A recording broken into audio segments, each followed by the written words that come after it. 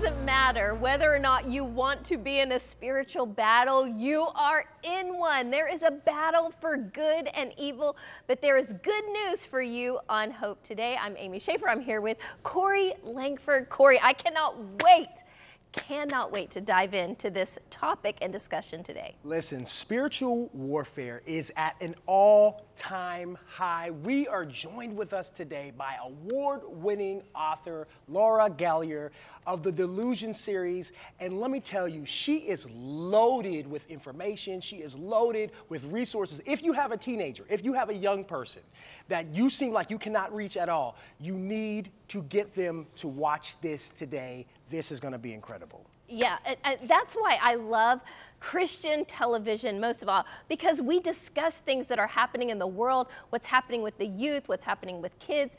And on today's program, you are going to gain some wisdom as to why today's youth are fascinated by the paranormal, yet are skeptical of the Bible. Wow, can you believe it? We'll also feature Gene Watson's timely Lord of the Dance Irish ballad, and we will minister to you and pray for you as the Holy Spirit moves in your life. Here's the deal. Now, Corey, I don't know if you know this about me or not, but I love fiction books. Oh, I didn't know that. like love. Really? Yes. So to me, I just feel like a kid in a candy store with these books today, how applicable they are to what's happening in culture. And you know what? Here's what I say. Bring on the spiritual warfare. We are not unequipped. We're not unready, but we have been equipped with everything that we need for life and godliness. So bring it on. Yes, and I'm excited because I've always been a young storyteller. Yeah. After school, I used to go upstairs in my room. I used to write little stories about angels and fighting demons. And so when I saw this today, I said, oh, I'm so excited to interview because it is a spiritual warfare. Even Ephesians 6:12 says, for we wrestle not against flesh and blood, but against principalities, against powers, against the rulers of darkness in high places. And we have to go into understanding how we are fighting and what we're dealing with. So our guest today, Laura Gallier, seeks to bring awareness and understanding to issues surrounding the supernatural. Having battled her own enemies of the soul throughout her teen and young adult years, she is on a mission to expose deception with the light of truth, bringing hope and healing to a generation in need. Laura is the author of an award-winning series called The Delusion, and we welcome her to Hope Today. Laura, welcome. So glad that you're here with us today. Thank you. Glad to be here. Thanks for your program. Yes, listen, let's get right into this. First and foremost, why did you feel inspired to start this series? Right. Well, it really dates back to my own broken teen years and childhood. I grew up in a fatherless home with a single mom who did not teach the things of God or any kind of biblical worldview, and ultimately went through very broken teen years, early promiscuity and things, just looking for love in all the wrong places. So ended up having just this dramatic encounter after encounter with God that ultimately led to living for Him and having a heart to teach biblical sexuality. And in that, as I would address parents and teens, I realized there was such a disbelief, even in the church, about the presence of evil. And so our morality was really about being a good girl or a good boy. And we weren't understanding that God's commandments are for our protection, not just of these consequences, but also that demonic realm that seeks to exploit our rebellion and even our pain. So that led on this journey of going from writing nonfiction materials for parents and teens, particularly about biblical sexuality, to writing a fiction that centers on a high school that's plagued by suicide epidemic, since suicide so epitomizes believing those lies and being hurt and wounded and the enemy rushing into that hurtful place. And so the main character begins to see the battle that's taking place in his school. Now, what I love about what you decided to do is you're doing something that's kind of embracive, because I feel like a lot of churches today don't really want to talk about the spiritual realm or the demonic realm. Some just like, hey, God loves you and get away from sin. When did it shift for you to start to deal in the supernatural aspect of things? Yeah, because if we don't have a biblical worldview that we're in a war, our whole spirituality is going to be off. And some churches may avoid the topic because they falsely presume it's going to breed fear, when actually it's very empowering and we need to know the schemes of our enemy. We do have all victory over him. We don't have to be afraid. I will say very boldly that any kind of religious, legalistic spirit hates teaching on the demonic because it is ultimately exposing their father, if you'll allow me to say it so boldly. And so there's different reasons that churches avoid it. But when we don't understand, Jesus made many, many references right there in scripture to that demonic realm. It's not that everything's the devil. I'm a huge proponent of a holistic spirit, soul, body approach. In my own life, I've had to renew my mind to things there was just me. It wasn't the devil, it was me. It was my stinking thinking. So I certainly don't blame everything on the devil, but to not understand his schemes and how he seeks to get us off track and really still kill and destroy, it's dangerous to call ourselves a Christian and not be aware. You know, I was watching a clip on YouTube from the potential movie that is to come, and we know that there's going to be a movie because this is incredible, about a young man seeing into the spirit. Have you had your own supernatural encounters throughout your life where you had a demonic encounter within your life growing up by chance? I absolutely did. A friend's mom conveyed the gospel to me when I was just in elementary school. And when she went to grab my hands to pray with me, the phone rang and she picked it up and no one was there. She hung it up, grabbed my hands, phone rings again, picks it up, says hello, no one's there. Third time, she finally unplugs it from the wall. And so you could say there was that supernatural element. But again, sometimes we think of the devil and those kind of eerie experiences, but where he really was the most devastating in my life is I believed lies. I had childhood trauma, and I was partnering with the enemy in my pain and doing things his way, which led to destruction, led to an unplanned pregnancy, which of course the baby was amazing. She's my daughter and she's now grown into mother herself. But that was not the consequence, but not being prepared for that pregnancy, experiencing a quick marriage, a quick divorce.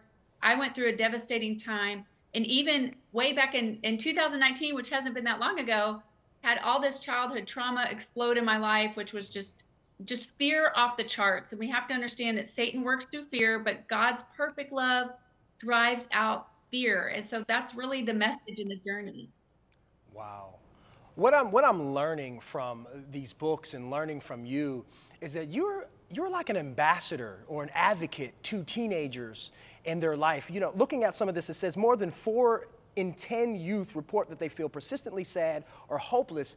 But from reading this series, there has been a transformation. Why do you think that is? Why do you think them reading these books is really changing the narrative for them?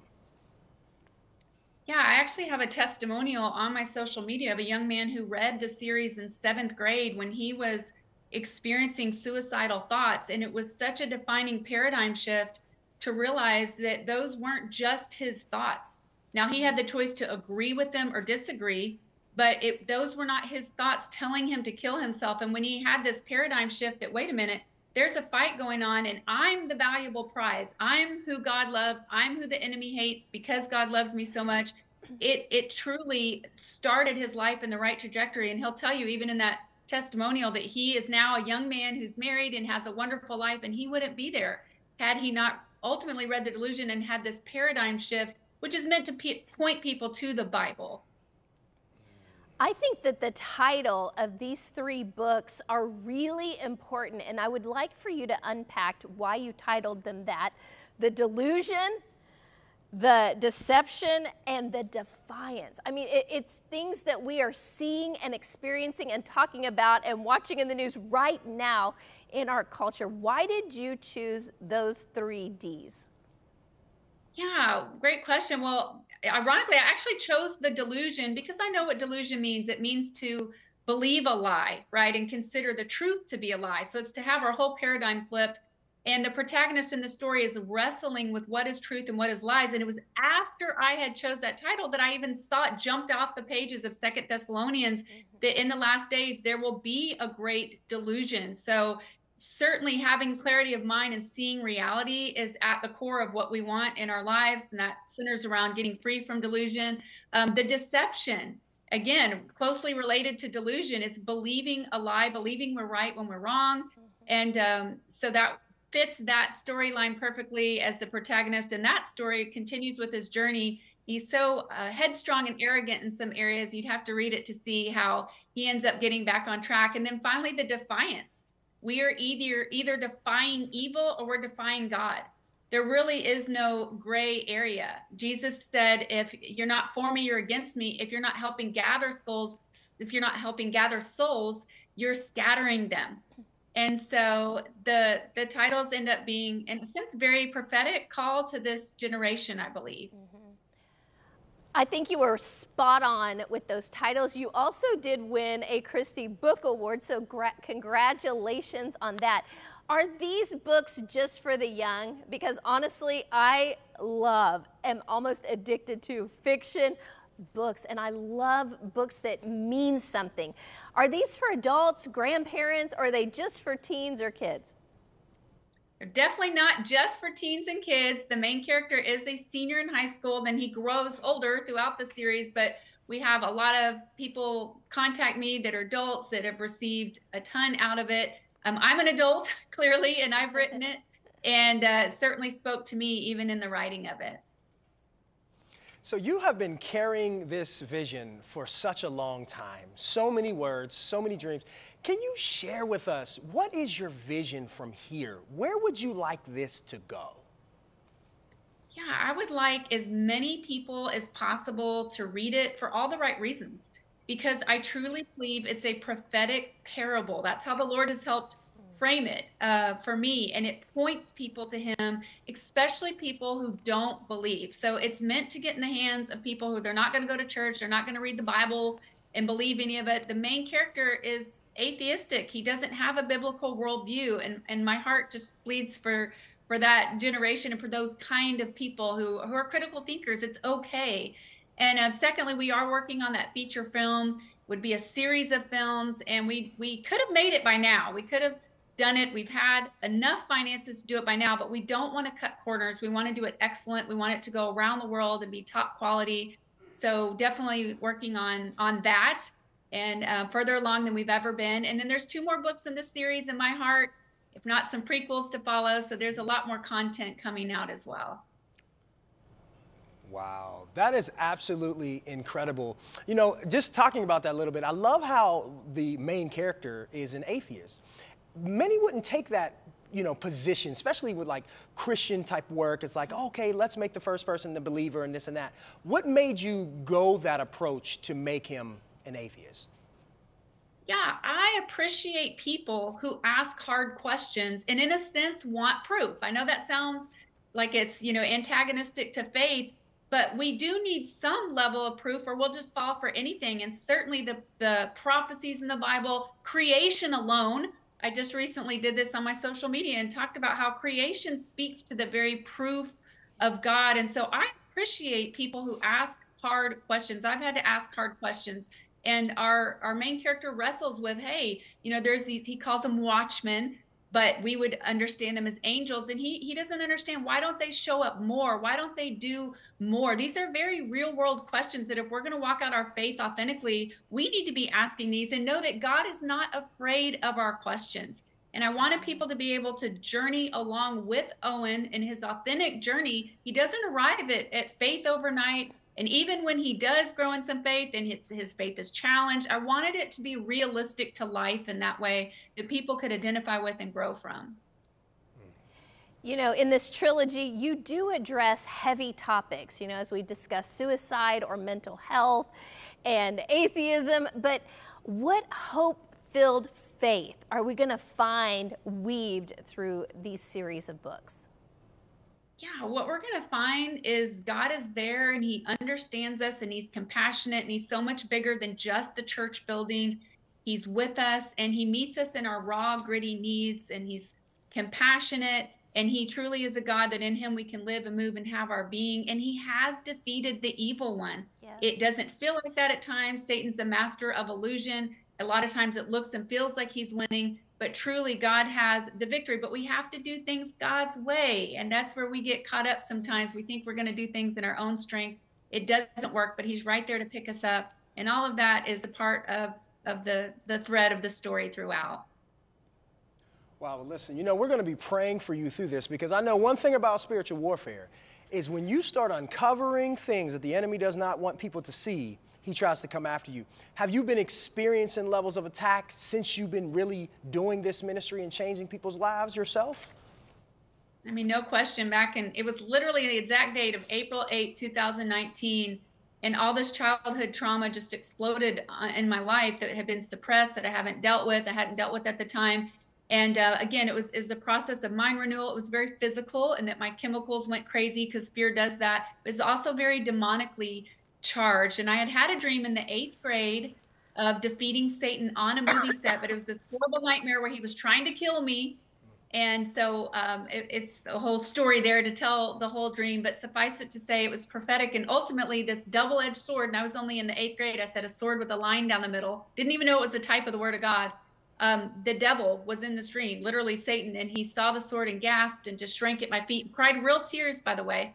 In the dream, I couldn't believe how fragile he was. As much as he acts like he's big and tough, he's actually very afraid and very fragile. So it's been very prophetic, because that dream took place on a movie set when I was just a teenager. Wow.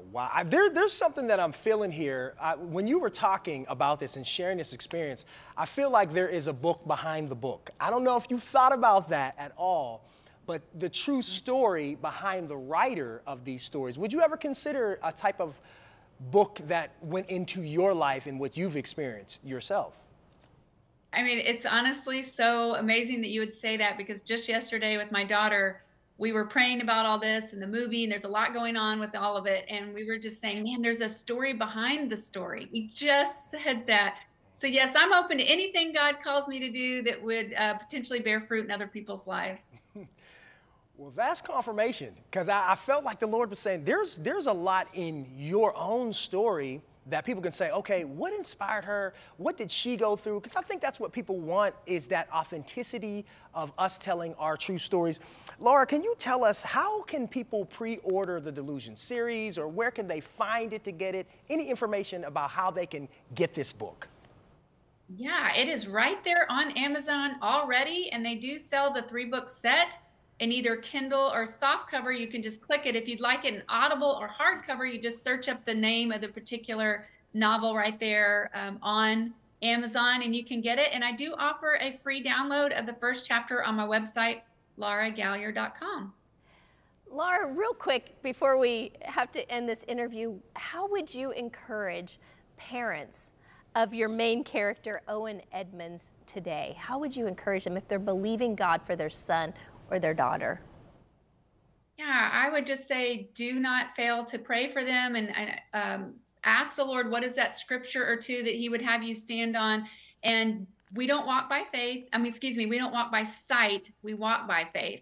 We do not walk by sight. We walk by faith. So cling to that verse he's given you, and know that love drives out fear. And behind every depression and most mental, emotional disorders, there's fear.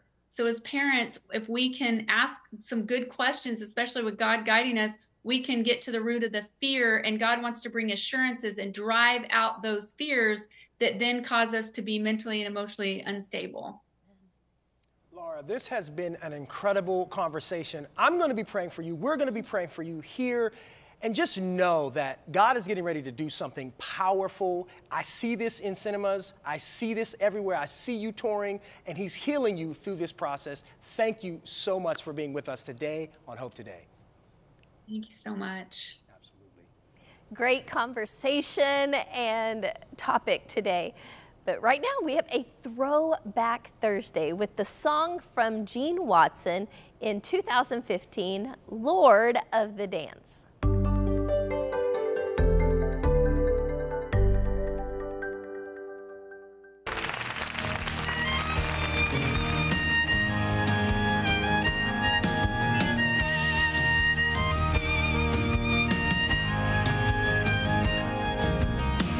In the morning when the world was begun, I danced to the moon and the stars and the sun. I came down from heaven and I danced on the earth. At Bethlehem I had my birth.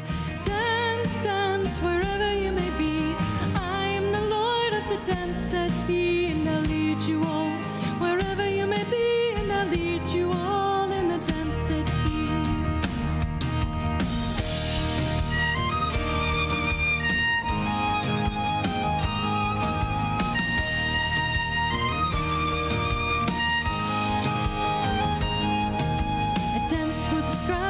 Pharisee, but they would not dance, no, they would not follow me. I danced for the fishermen, for James and John. They came with me and the dance went on. Dance, dance, wherever you may be. I am the Lord of the dance, said he, and I'll lead you all. Wherever you may be, and I'll lead you all in the dance, said he.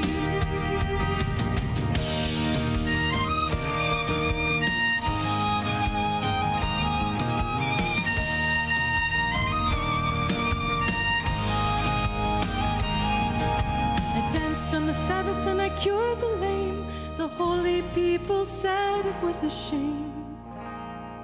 They whipped and they stripped and they hung me high, and they left me there on a cross to die.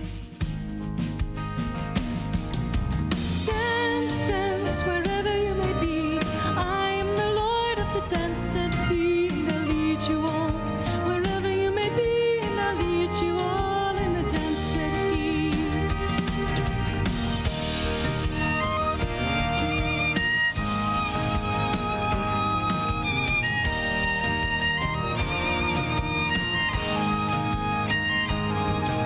I danced on a Friday when the sky turned black.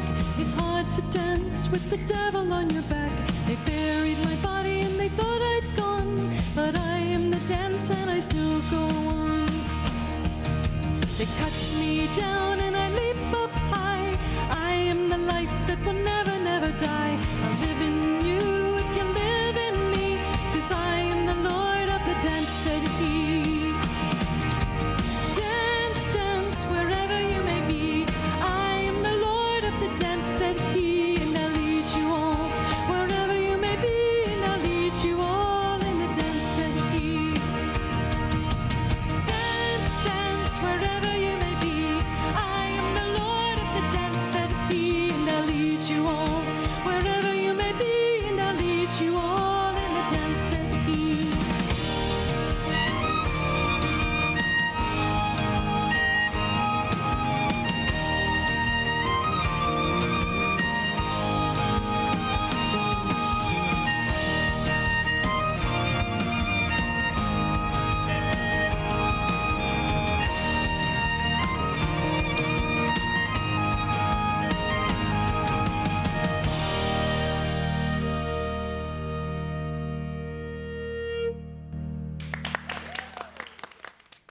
You might feel today like the devil is dancing not on just your shoulder, but on your life and in your house.